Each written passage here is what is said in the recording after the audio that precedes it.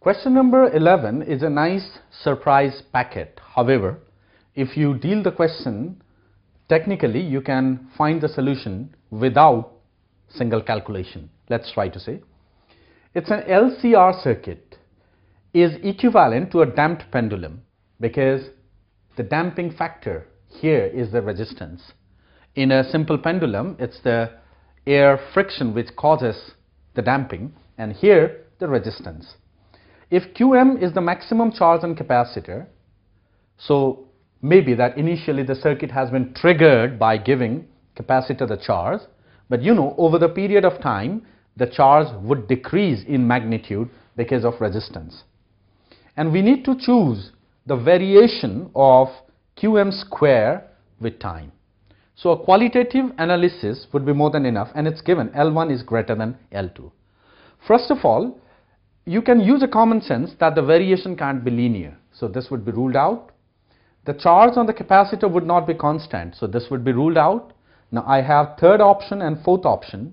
You know that if inductance is greater, the circuit would be more inertiatic. So the changes would not come abruptly.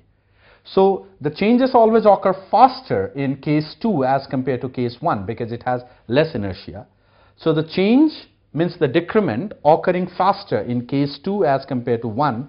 So out of 3 and 4, we have correct option as 3. But if we want to go mathematically, you know that as amplitude A0 e raised to the power minus bt by 2m, where b comes out to be the damping factor. This is the expression of decrease in amplitude in case of simple pendulum. And here b, of course, would be replaced by the inductance, and you can come up with the same conclusion. So now let's go to question number 12.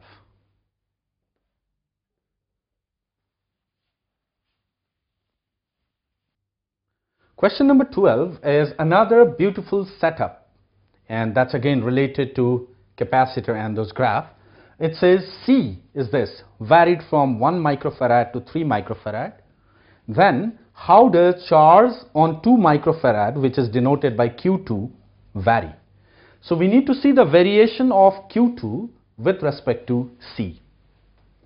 So first of all, what I'll do, let me try to calculate the charge on 2 microfarad as a function of C.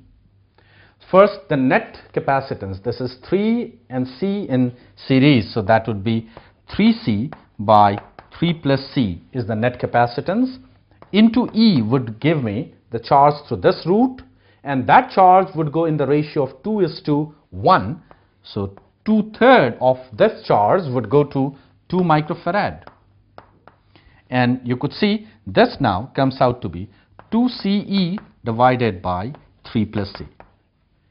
Now, let me see the initial and final value of charge. Initial means when C is 1 microfarad, it's very simple, that comes out to be E by 2.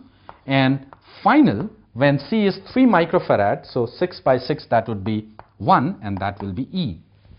So you got the initial and final value of charge across this. It is increasing. Now, if it is increasing, this option would be ruled out because that's decreasing. This can also be ruled out because the variation of Q with C is not linear. So this option also goes.